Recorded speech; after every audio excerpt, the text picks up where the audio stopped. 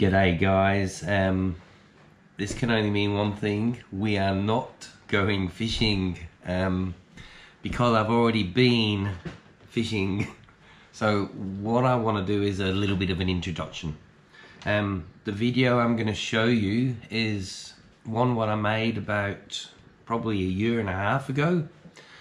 So it's a little bit of a blast from the past. Yeah, what happened, I went down Rapid Bay one particular day and I filmed the introduction at the car park. Then I went up the jetty and put my camera on the railing and started filming. And anyway, had a good day's fishing. It was pretty good. And yeah, I got home and I replayed my movie and I'd filmed it all in full forward. So that was great. So I decided to go fishing again the next day. So I went there the next day and yeah, went up the jetty and did it all again. This time there was a nice chap fishing with me called Marty or Martin. Yeah, that was fun. First time I've ever videoed in front of someone, because it's gets a bit daunting for people like me when you're filming yourself, you know, talking to a camera. It's kind of weird, but it's good fun. Yeah, so I made a film that day. Anyway, we caught leather jackets and we weren't sure on how big a leather jacket had to be. So Marty had a look on the measurings, on the fish measuring board, what's on the jetties, on all the jetties, and there was no leather jacket on there. So he Googled it on his phone and we found the legal size was 23 centimeters. So I wrote that on my video. And anyway, I went home, made my video, and I ended up phoning up the fisheries, and yeah, it turned out there isn't a legal size on a leather jacket. So the part I wrote on the video, the legal size for a leather jacket, I had to remove it, so I cut it out. So you will see the bits of the cuttings. I used a little bit from the day before on the video. I cut a little bit out, but it's a nice little video. It was a pleasant afternoon's fishing. We caught some fish, which is good for anyone. You and your kids, or any, you know, a bit of jetty fishing is good. Good family fun. So what I'm going to do is run through my rig, what I use, my Tommy Ruff rig, which is a very good rig for off a jetty, and I run through my squid rig as well.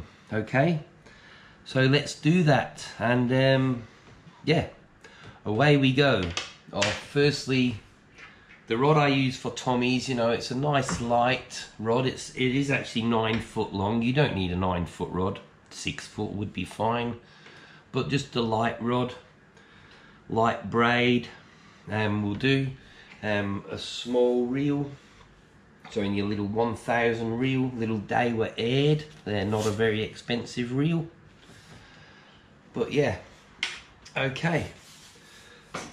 So let's go through the rig. Firstly, I'm gonna put a swivel onto the end of my braid so I can connect the rig to that swivel. Right.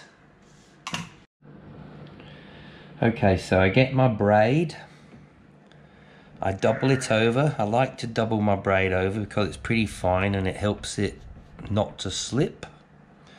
Right, put my braid through the eye of the swivel, pull it through, hold my line there so I can hold the loop there, what I need to make my knot. So I wrap this up 6 times, 2, 3, 4, 5, 6. Then I go back through that loop, what I've held there with my finger, see? There's that loop. Put that through the loop, and then back through the loop you just formed. Okay, grab the tag end there, and there's my knot. I'll pull it up nice. Now it's braid, but I will put a little bit of lubrication on there. Not much, it's okay. And just let it, pull it and slide it up nice. Okay, my swivel's on. Now I'm going to trim off the tag ends. with my scissors.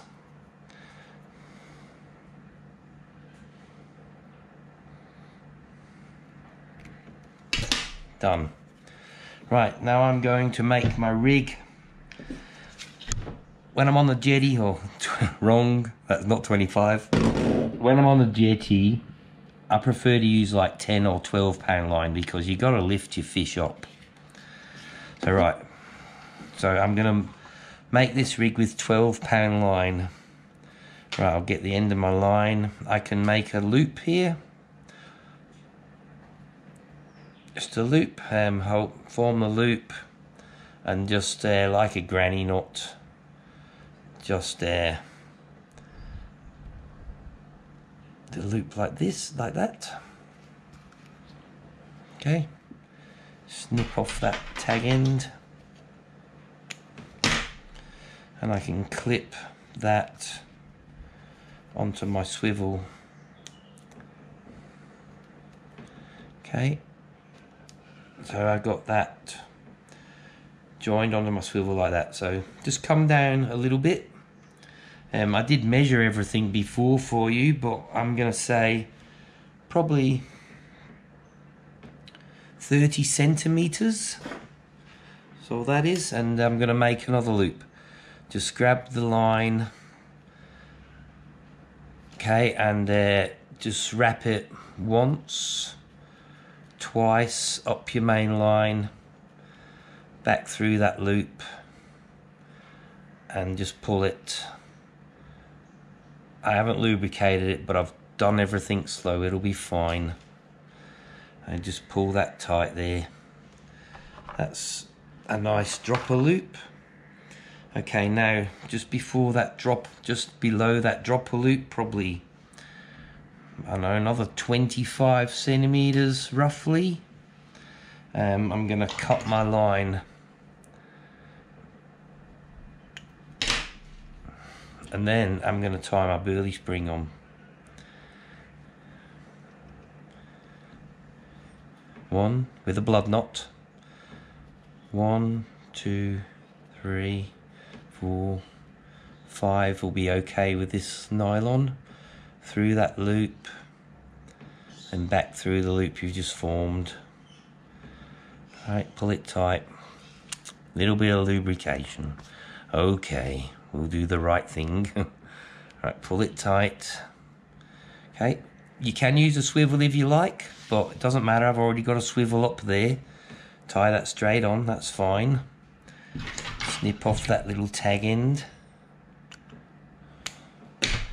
Okay, now I'm going to hang a hook below this on a dropper loop. So I've got my hook.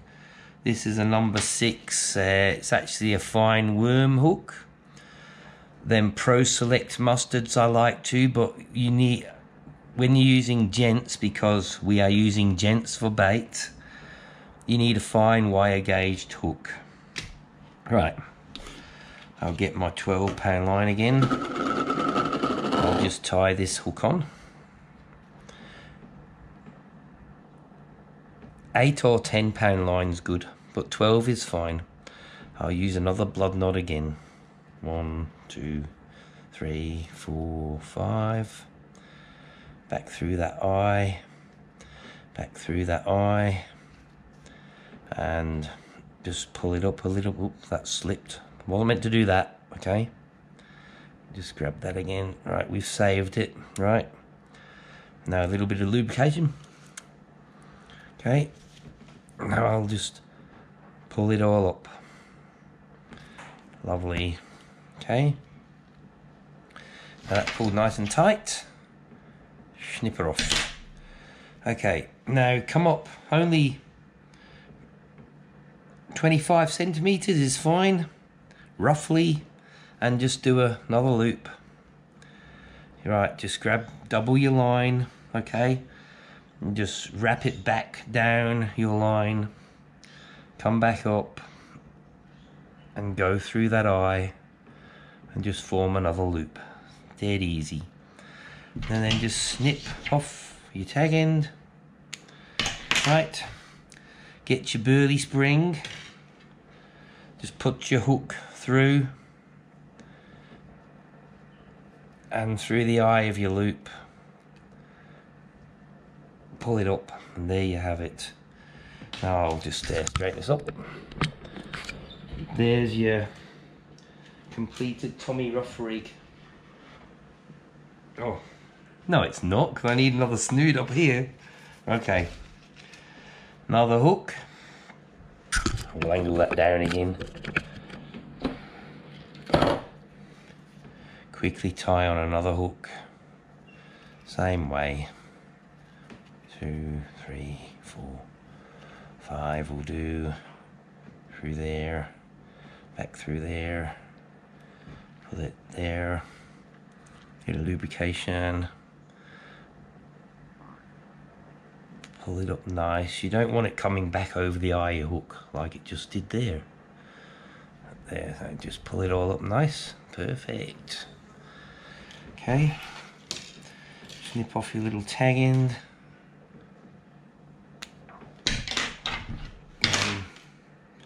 Come up again, 22 centimeters, not too long, just a nice little length. Okay, and do another loop.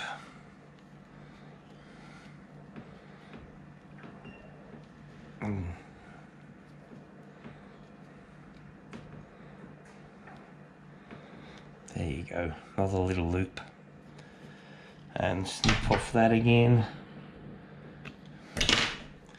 Right, now we've nearly got a completed rig. Put that aside. Get that other dropper loop what was above your spring. Put your hook through, and hook through there.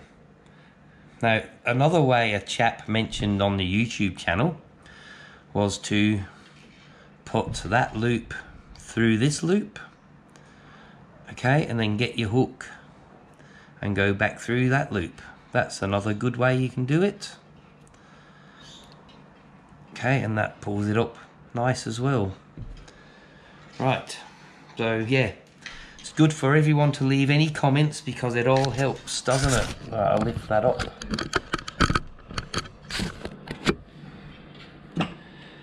There you have it. Lovely, can you see that properly? Lovely Tommy rig off a jetty. I got my swivel there, first dropper loop, size 6 hook, burley spring, size 6 hook below. Now if the Tommies were big, it might be good to change to a suicide style hook. I have mentioned this before. This nice container to keep some extra snoods in. Okay, so these are a number 6. There's one what's not tied up. Like a suicide style. They're a nice hook. Tommies can shake off the hook really easily. So that size hook, that style of hook can help. Or if they're bigger, you go to a bigger hook because they've got such a big mouth. You can use a limerick style hook. That's a good hook as well. That's probably around maybe number 7. But yeah, generally a number 6 will do. Number 7, number 4. I've got big Tommies on huge hooks, and yeah, I'll be using maggots for bait. On the video I show you how I put the maggots on. I just whack them on anyway. Look, beautiful, beautiful, all over the table. Yeah, I just whack them on. You see it on the video. I just throw them on because I actually think they release a bit of burley when they're popped. If I was freshwater fishing, I would just clip them on real fine so they like wiggle around like that, but not necessarily in the ocean. But you might want to do that from time to time. Anything can help. But yeah, so there's that rig. That is also, if you want to put a float on, you could break off your swivel there and you know, slide a float up your line, couple of float stoppers. There's your float stoppers. And you got them rubber ones, like the same guy reminded me about them ones too. They're good. They're rubber float stoppers. So yeah, great rig. You can put a float above if you like, but this is about not using a float. But anyway, good rig. So that's ready to rock and roll. Right, in the burley spring I put burley. I use my burley. Now on my video where I showed you how to make this burley, so you can refer back to that if you like, to see how you make it. But I forgot to show you beginners, because I had a comment, he asked me if I put this into my burley spring dry. And I said to myself, what a wally, I didn't show you guys to add water to it. Don't know, I'm gonna show you right now how to do that. So this is my burley, I take it Tommy fishing. I get some water and I add a bit of water. I'll turn this down. I add water to my burley, just slowly, not too much. I actually shown you this on the brim video, but everyone doesn't watch all my videos. But you got to mix it in properly. What we want to do is combine it so we can squeeze it into the spring. But do not go overboard with the water. You'll make it too sloppy. Okay, you can see what's happening. You got to work this through properly. Now you don't want to have it too tight in your springs either. Actually, that's mixing up real good. Just that little bit of water. Okay, look, I can grab some of that now and squeeze it into a ball, and that's nice actually. It's real nice. So what you do when you're fishing, you get it and you squeeze it into your spring like that. Not too tight. The harder you squeeze it in there, the harder it's going to be for the burley to come out. So that is a good thing sometimes, because you might want to hang your bait there and just have your burley slowly releasing. But that's how you do it, okay? Because you want it, you really do want burley to come out and the fish go like a gang, and while they're there they eat your bait, and it all happens real quick. Right, so that's that bit. The Tommy rig, and that's what we're mainly fishing for in the video. Okay, I'll just straighten that up again. Oh, what a hassle. Don't fall over on me. Right, there's that. I'll put that aside. Right. When I'm down the jetty, I also throw out my squid rod. And on my squid rod, I've got a float, because you can just throw this out on the jetty and that'll sit there. Firstly, when you go up a jetty, currents will be gonna be going to the left or the right. Generally, in our state, when the tide's coming in, the tide will run to the left, facing the ocean. Stand on a jetty facing the ocean, the tide will be going to the left. If it's running out, it'll be going to the right. But anyway, you have to fish with burley. You have to fish with the current. So anyway, with the current, you can throw your squid float out and it will just stay there while you're catching Tommies. Keep having a look over, and if your float goes under, you catch a squid. Okay, so I have the squid float on a leader of line, what I've got tied onto my braid over here. I've got it tied on with an Albright knot. This is 25-pound leader line. One day I'll show you how to do an Albright knot, but not this one. You can Google it, other people can show you. But anyway, right, I've got a trace of line on here so my float can slide up to my sliding knot. There's my sliding knot right there. This knot actually slides on my line. I have done a video on how to tie one of these knots. See, that moves. And it works as a float stopper. See, float goes up to that knot, and it's really good knot. Anyway, so I can adjust the depth on how deep I want to fish. Okay, right, I just threw my squid jag over the table. I'll go get it. Okay, I'm back. Right, on my squid rod, on the video, you'll see I'm using a Tommy for bait, a nice little Tommy Ruff. I'm going to show you how I put it on. A lot of the time, I used to push it through the eye, but on this one, because this is a different like jag, to have the Tommy stay above that jag, I've gone between its eyes. I push the jag in between its eyes and then up the spine. While I pushed it up, I actually twisted the Tommy a bit so it went around the spine. And okay, and then the jag comes out the bottom of the tail there like that, and it will only go down as far as, you know, the hard part of the head on the Tommy. So you can put that straight onto your swivel.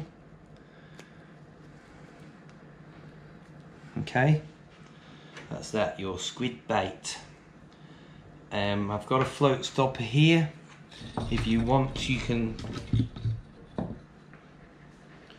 bring your sliding knot down for shallower water, and you could fix your float between your stopper knot and your float stopper so it doesn't move at all if it was in shallower water. But anyway, that's it.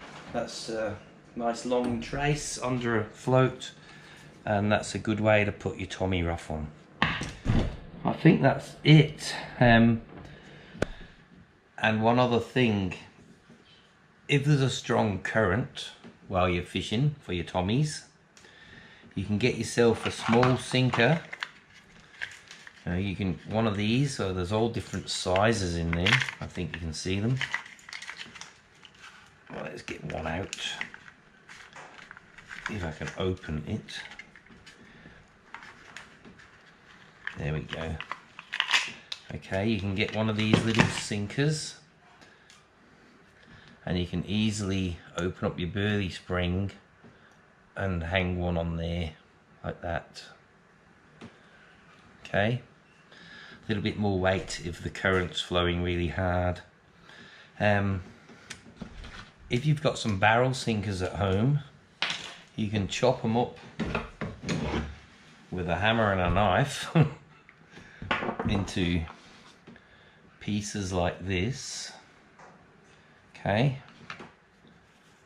then you can get a piece of fishing line and loop it and push it in to the piece, into the piece, and flatten it with a hammer, and you can make some lovely little, well, there they all are, some lovely little sinkers out of barrel sinker. So there you go.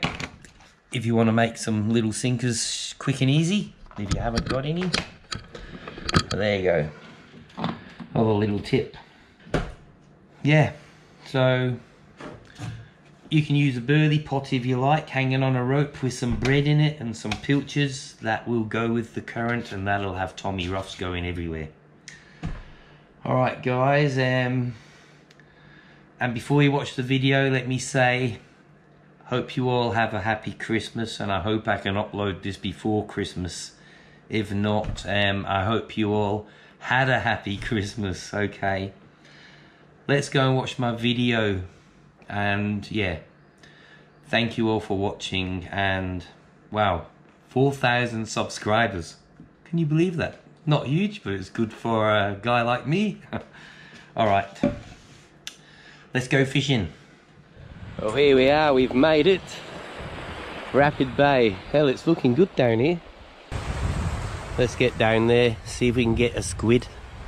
We're mainly here for Tommies, but I'm going to throw out my float like I said. And yeah, see how we go. There's the old Rapid Bay quarry. It's unreal. Back in the days, there used to be a big conveyor belt on that old jetty, and it used to, you know, load up with stone from that quarry, go all the way up the conveyor belt and straight onto a ship.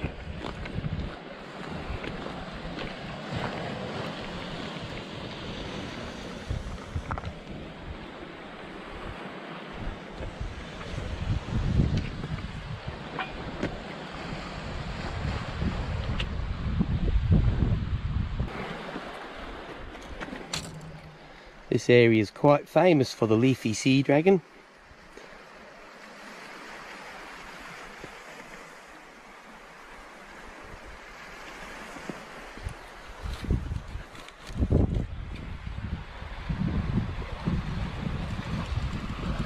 Wow, that water is so clear. That is great squid water. Look at that. Clear as.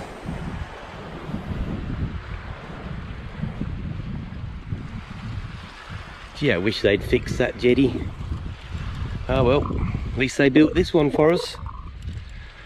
Well, let's get up here and do some fishing. There's all the fish regulations. And when you walk up a jetty to come squid fishing, look for the ink if you're not sure where to fish, because that's where people have been catching squid. Around that reef down there. Look at this one here. Perfect print of a squid.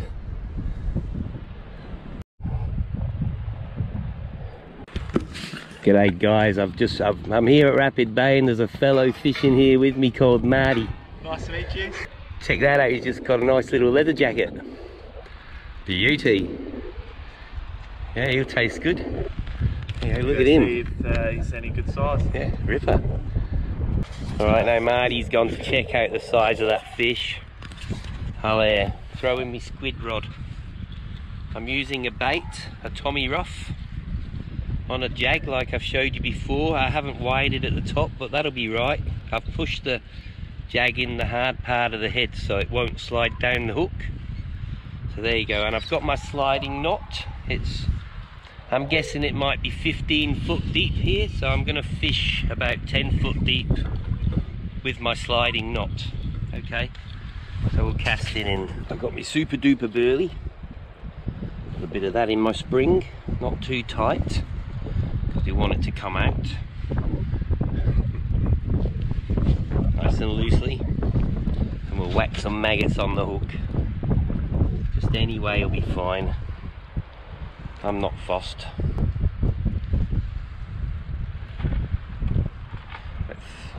4 or 5 should be alright, even 2 or 3 sometimes. Doesn't matter, whatever you do on the day. That's what I'm going to do.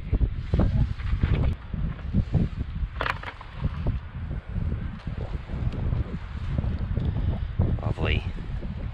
Put 5 on there. That's it, ready to go. 2 baits of maggots, 1 burley spring. Done. Now we want fish. Away we go.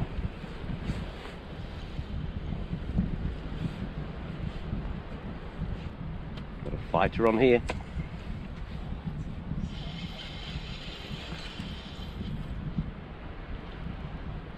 This one might be a reasonable leather jacket. It's a good size. Oh, he's hooked in the belly. Oh no, he's in the mouth, nearly.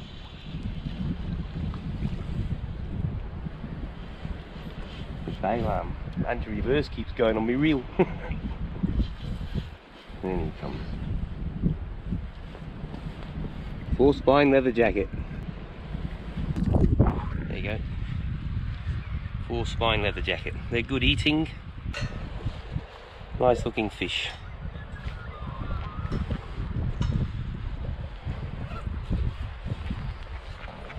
He's hooked good in his leather jacket.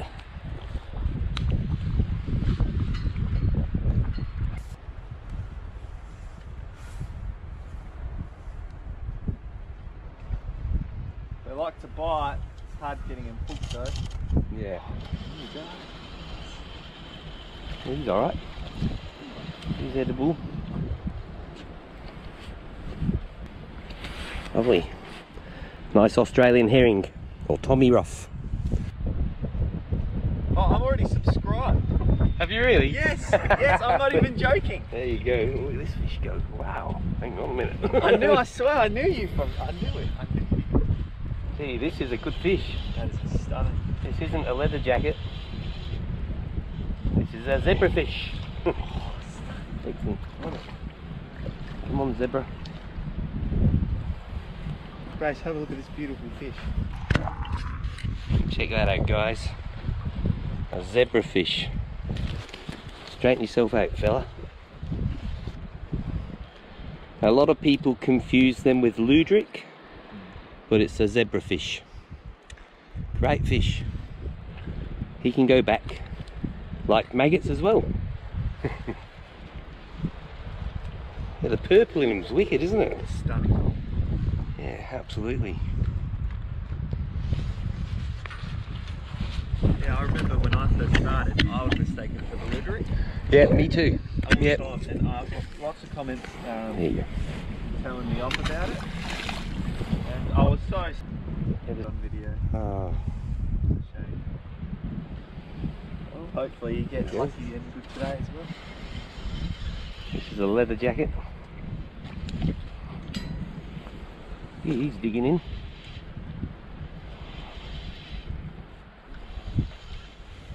Another one hooked in the side of the head. Bit tricky with the anti-reverse of a pretty little leather jacket.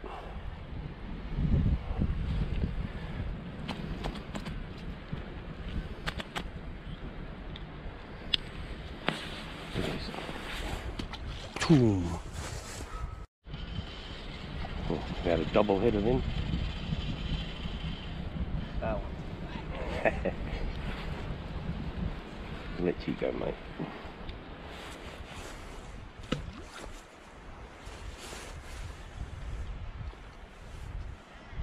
Whoa. Well, the good one got off and I got a little one. How do you line? How much worm do you use when you do it? Just enough to cover your hook. Just enough to cover the hook. Yeah, something. It's about. There we go. Oh, there you go. Oh, what's this? A moonshiner That one. on the worm. Oh, beautiful! Look at that. Yeah, moonshiner. I haven't caught one of these for a while. Beautiful little fish. It's a moonshiner. Great. He's nice, isn't he? Look at the yellow in him. Stunning colours. Yeah.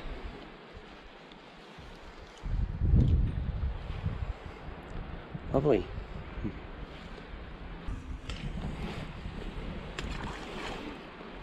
Great. Right, come here, leathery. How do you see when I'm coming? Yeah, you need Whoa! There you go. a good one. That's a good one. Yeah, the book. That's different.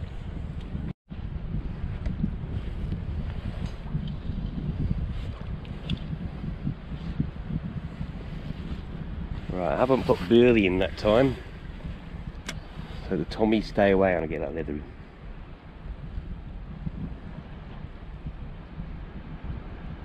I've got 3 good cool downs on mine, Yeah. but I reckon. Yeah. It's so frustrating. I think I spent about 20 minutes just getting eaten off my hooks. Come on. Can't wait to actually pull one in. Gotcha. Oh, big leathery. Look at him. He might be that big one I saw.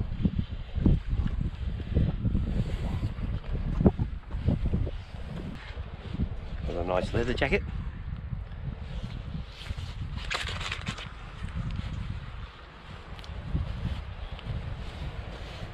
Lovely. 4 spine leather jacket. 4 spines on his tail. I forgot the name of that type of wrasse.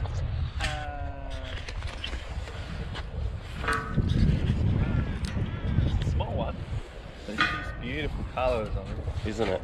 Beautiful, absolutely beautiful colours. Yes.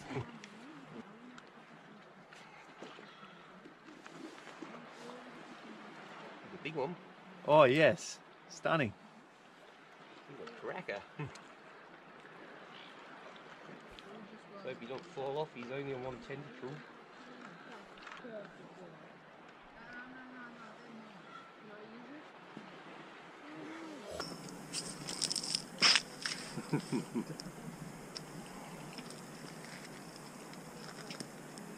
You beauty. Check him out. Cracking squid. Lovely. Gotta be happy with that. Yeah, cracker. Wicked. Yeah. There's a nice one, well done. Thanks. Beauty.